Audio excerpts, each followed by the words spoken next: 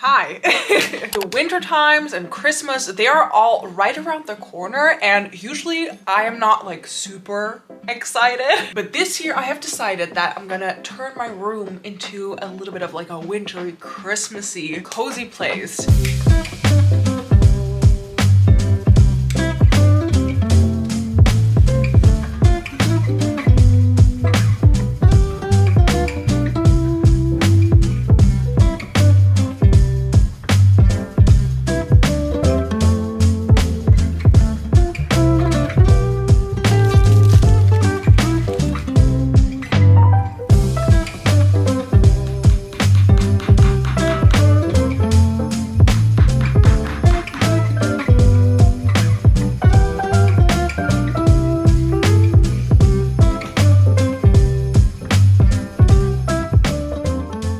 I have no clue how long those little snowflakes are because I can cut them down and hang them really nicely from like my window and here above my desk. I think it will look so cute. Glittery snowflakes. I mean, can you see the glitter? I don't think you can. This is gonna be tricky. Let me figure this out first and I'll come back with you.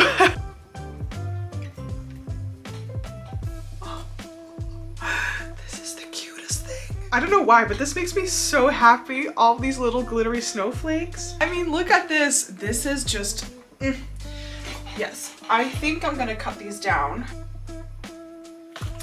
This is like the special tape that I have for posters and stuff like that, so I can remove it easily without damaging my walls.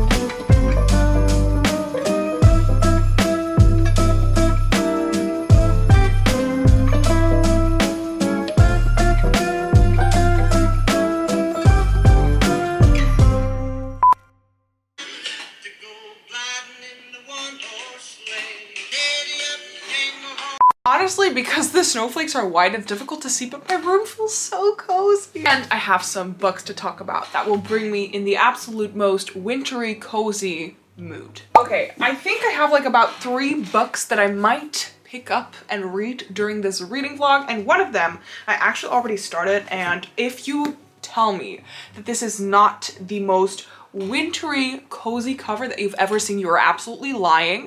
This is a middle grade fantasy, I think. It's called The Forest of Moon and Sword by Amy Raphael. I got this book from Jody from Vanilla Moon here on YouTube, I think about 1.5 years ago for my birthday. I just finished a super popular book community book, aka Babel by R.F. Kuang. Overall, I have good opinions on this book, but I also have some mixed. But I will discuss that in like my fall, what I read during the autumn times video. And how do you recover from that? I think a cozy middle grade might just be the answer that I was looking for. Art loves only 3 things in life: her mother, her horse, and her sword. So when her mother is taken one cloudless night, accused of witchcraft, Art mounts her horse and chases after her. As she journeys through the wild forests of Scotland and England, she will use her mother's herbal recipe book and natural magic to guide her. Natural magic, nature, witchcraft, it all just sounds so wonderful. The spacing of like the lettering and everything is just so huge. You also have these really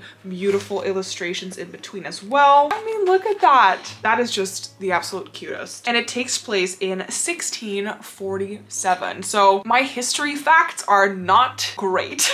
So I don't know how the relationship was between Scotland and England at the time, but it might not be the best as well. And women were just being hunted as witches. So I have only read like chapter 1 until so far. By the way, I'm using the cutest bookmark. My friend Mirta from @Sunflower Winters, who also designed my new channel look, she just released some new Etsy products. This is her like wintry Christmas bookmark. I will leave a link in the description box down below. You should totally check out her shop. So yeah, my current read. And then the other 2 books that I really want to pick up are The Murder on the Orient Express by Agatha Christie. I've never read an Agatha Christie book in my entire life, but this just feels like a classic, cozy murder mystery. And I would love to watch the movie of this one as well. If you didn't know what this book is about, just like me. It says here, just after midnight, the famous Orient Express is stopped in its tracks by a snowdrift. A passenger lies dead in his compartment, stabbed a dozen times. His locked door from the inside. Isolated by the storm and with a killer in their midst, Detective Hercule Poirot, which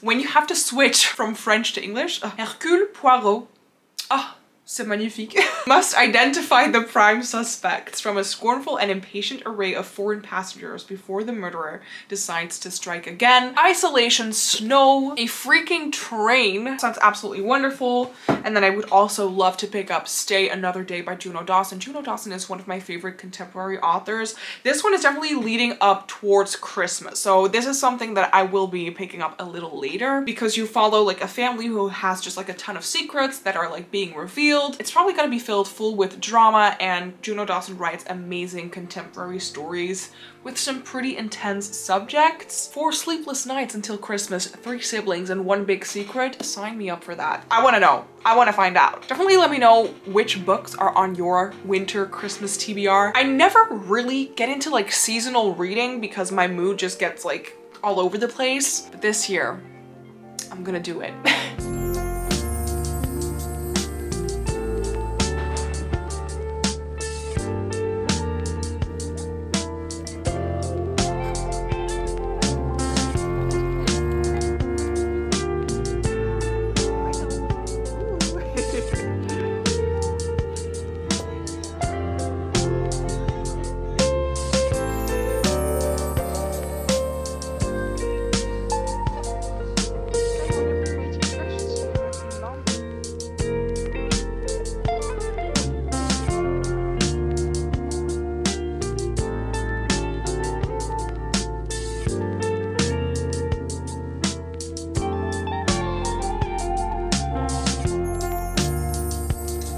The magical moment.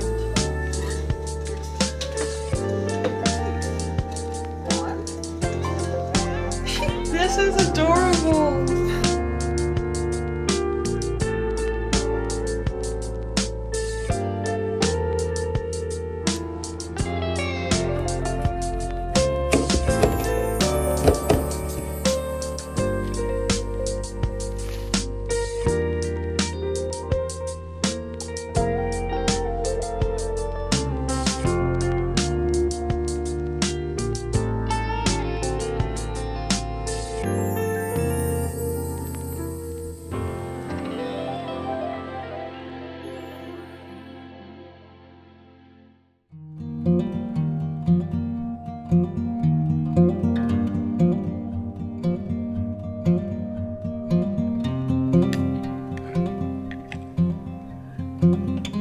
Hi, good morning. I'm gonna do my makeup. This is my giant old makeup bag and give you my thoughts on Murder on the Orient Express by Agatha Christie because I finished reading this book last night. This was such a quick read, especially with the audiobook. This one is like 272 pages and the audiobook is only like 4.5 hours long when you play it on like 1.5 speed. And the audiobook is absolutely fantastic. I don't think I'm gonna do my makeup too heavy today because I don't really have to see anyone. All that I'm gonna do is take you on my lovely walk with me because it's 100% like a winter wonderland outside right now and I need to get that vitamin D in too. That's not how my blush is gonna look in a bit. The audiobook of the Murder on the Orient Express is so amazing. The narrator does all of these different accents like French and German. He does everything. And it's so amazing. It keeps you really engaged and it kind of feels as if you're listening to a theater podcast situation. It's so much fun because that is the thing. I do feel like this book is very theatrical. Maybe that's also just like the old writing style, which wasn't my fave, by the way. It felt very matter of the fact. You don't know any of the intrinsic thoughts of any of the characters. No strong feelings about that. I also didn't care for any of the characters. Also, Hercule Poirot, aka the detective of this story, is, I don't know, he's kind of an asshole a bit. So I also didn't care for him No. The vibe of this mystery is a lot of fun because they're like stuck on this train in the snow, and it's not a mystery that will keep you on the edge of your seat. Like you have to read the next chapter because the last one ended on such a big cliffhanger. Like no, that's not what this book is. So yeah, basically the story is kind of like split into 3 parts. So first off, you have them all getting on the train, all of the passengers and Hercule Poirot and the person who's being murdered. Has been murdered.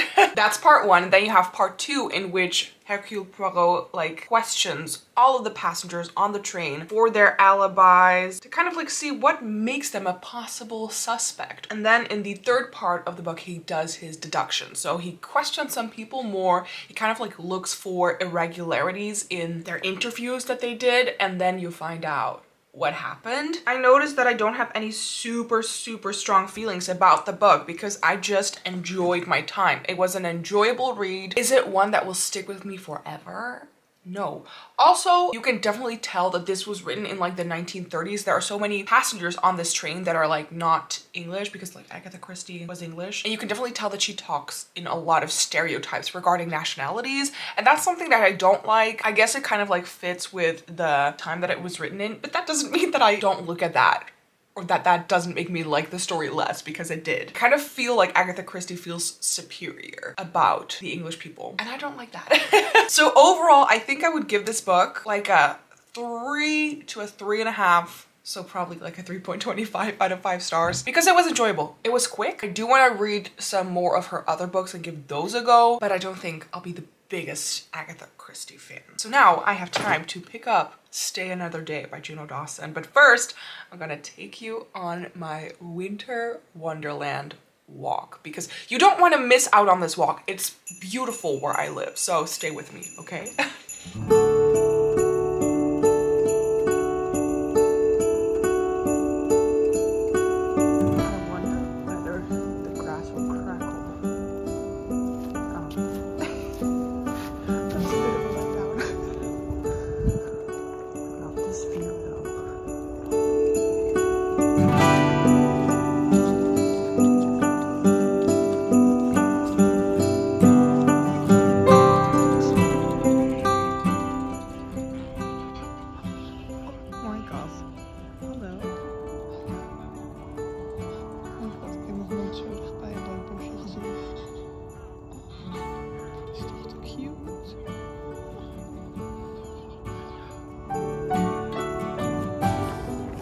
There's a donkey, wait, I don't know if you can see it.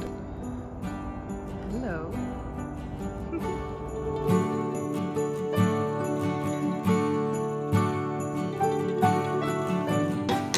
Hi. I hope my roommate doesn't mind me filming in her room, and if so, Janneke, I am so sorry. Finished reading Agatha Christie, so I had to start reading Stay Another Day by Juno Dawson. One of my favorite authors. Honestly, if you haven't read any of her works, especially her contemporaries, you need to give them a go. I still have Her Majesty's Royal Coven, which is her first adult fantasy, unread on my bookshelves, and I think I have to give into that in 2023, but I'm kind of scared because what if her fantasy doesn't live up to her contemporaries, you know? But I'm on page 61, and you basically follow 3 siblings who are going to their parents' house, this huge mansion somewhere around Edinburgh, and last Christmas, something huge happened. You don't know what, and the siblings, like one of them is bringing her new boyfriend, Rowan is taking his best friend with him, and Willow has an eating disorder. She has anorexia. So major I can't even speak, major trigger warnings, but that is the case for all of Juno Dawson's work. She writes the most extremely raw young adult contemporaries that I've ever read. Maybe even like for adult contemporaries as well. It deals a lot with mental health issues. You have a ton of queer characters as well. But I'm trying to figure out what happened last Christmas and how this will affect this year's Christmas. There's this huge one secret that's probably like gonna spill out. And it's kind of like a story that's being told in time jumps. So you follow the now, aka Christmas Eve, and then you get also some flashbacks to last Christmas. And that is where I'm at. I am at the first flashback, and I am curious to say the least.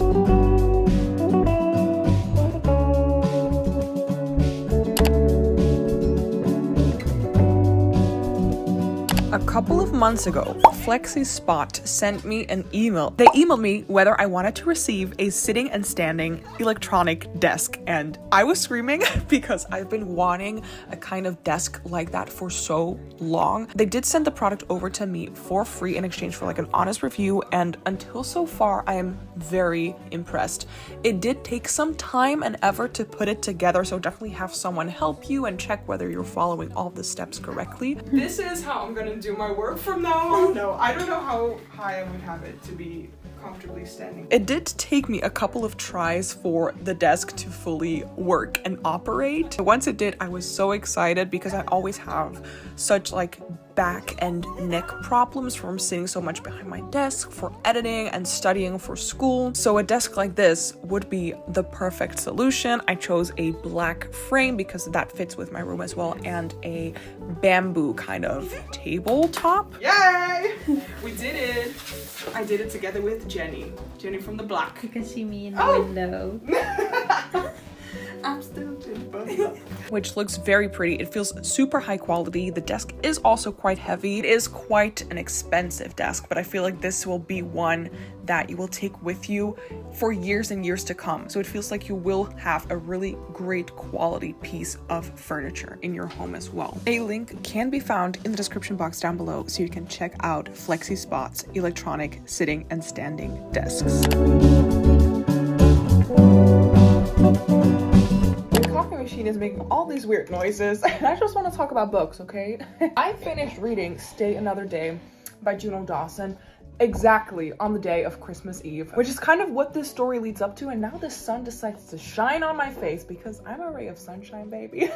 I finished reading this book. It's filled with like a ton of family drama, and it all comes together on Christmas Eve, so I could say that maybe some people who will read this book will find it too dramatic. So many things are happening, and I want to talk about it, but I also don't want to spoil this plot. Despite all the drama, it still kind of turns up all right at the end, and it's not a picture perfect ending to a story, which I love about Juno Dawson. Life isn't perfect. Not everything turns out the way that you want it to, and that also happens in this story. Relationships kind of like break apart, and some stay apart, and some come back together, and it feels very much like real life, which I love. Maybe that's a really vague description of what goes on in this book, but Fern, the eldest sister, she's like a perfectionist, and she wants everything to go her way, or it's just like not really kind of okay in her head. That's kind of her thing that she's dealing with. Then we have Rowan, which is like the middle sibling. He, I feel like, struggles a lot with, not his sexuality actually, I feel like he's pretty confident in that, but his commitment issues and kind of like running away from the people that he cares about the most. And then our youngest sister, Willow, she has to deal with her eating disorder, and I feel like especially during the Christmas times, people with eating disorders get really confronted with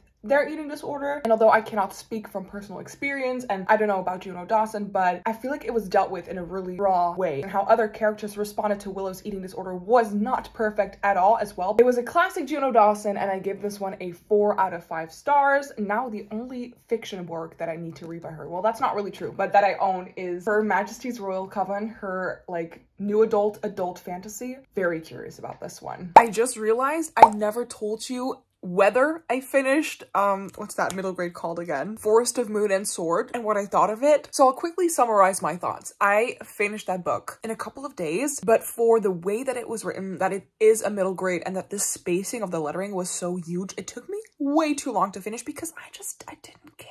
This book is not worth your time, I think, in my opinion. I'm trying to think of like how to phrase why I didn't like it and why I don't think you should read it. It's just very matter of the fact, the writing. The characters are so lackluster, and the story in itself as well, because it's about like a witch hunt taking place and then like a girl trying to save her mother, but I just couldn't care less. I thought it was gonna be super magical. It wasn't. That's all I have to say about it.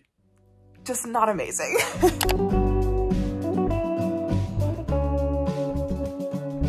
So now that 2022 has ended, because I'm filming this on January 1st in the evening, what are my plans for next year? I really want to get back into YouTube. Because of school, I haven't been able to put much time and effort into this, and also due to work, because I do work at a bookstore in Utrecht, Bruce. It's really quite big. If you ever see me, please come say hi. A couple of you guys have actually said hi to me in the store, which I thought was so nice. So thank you so much to every single one of you who recognizes me and talks to me, and it means means a lot, but I want to put that down a little bit and also give myself some free time when I need it. I have lots of fun plans for 2023, especially the one that I'm the most excited about is that I'm gonna go to New York City. Oh my gosh, my wallet is crying. Together with Britt from Basically Britt, and we're gonna meet Lexi, aka Alexandra Roseland, here on YouTube, and that's the thing that I'm the most excited about. I'm also pretty excited for my boyfriend coming home because he's been gone on an exchange ever since the end of August, and it's been way too freaking long. Tim, you gotta come back. And reading wise, I just want to read whatever I fancy and create more content because I love being here. Also, I'm hosting, I still need to make a whole template even though it's the 1st of January, a read along for the Truly Devious trilogy, like this YA murder mystery trilogy by Maureen Johnson, together with a couple of other YouTubers, which I'm so excited about because it's been so long since I've hosted any kind of read along and have done live shows and discussions, and I think that will be so lovely. So if you want to join, in January we will be reading Truly Devious, in February The Vanishing Stairs, and in March we'll be reading The Hand on the Wall. So please join us. I think it will be so much fun to discuss the books together. I really, really hope that all of you will have an amazing 2023. May all of your dreams and wishes come true. And if not, know that there will always be a next year ahead. I'm just wishing you the best, and I'm so thankful for every single one of you.